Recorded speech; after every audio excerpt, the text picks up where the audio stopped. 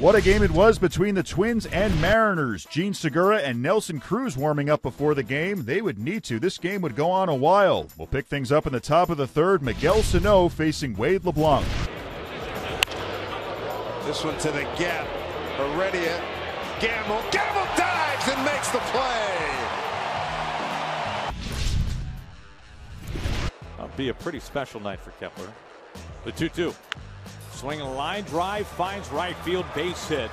Dozier hits the bag at third. Haniger takes it off the track and right, throws to second. The tag is applied as Dozier crosses. Kepler is safe. It is 1-0 Minnesota in the sixth inning. Drawn in infield, 1-0 pitch. Off the glove of Healy. Another run scores, 2-0 Minnesota. And here it comes.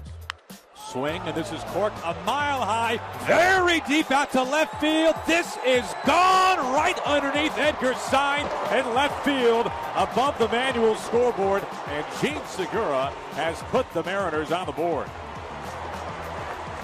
2-1 Twins as we start the bottom of the sixth with a bang. Still a really good opportunity here for the Mariners.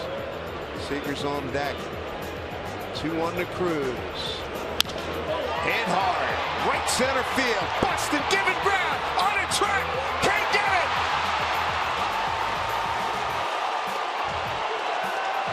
That ball's out of here. Two-run homer, Nelson Cruz, boom stick, baby. Mariners take the lead.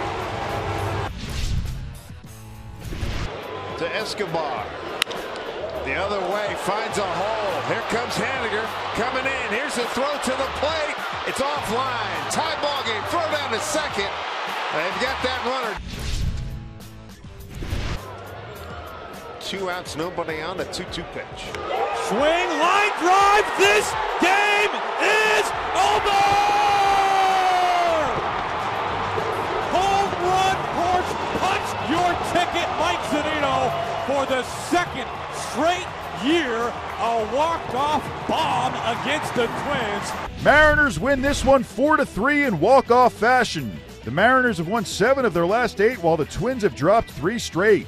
Jake Odorizzi goes 5 1/3, allowing 3 earned runs on 7 hits while striking out 3. Wade LeBlanc goes 6 innings, 2 earned runs on 4 hits with 4 strikeouts.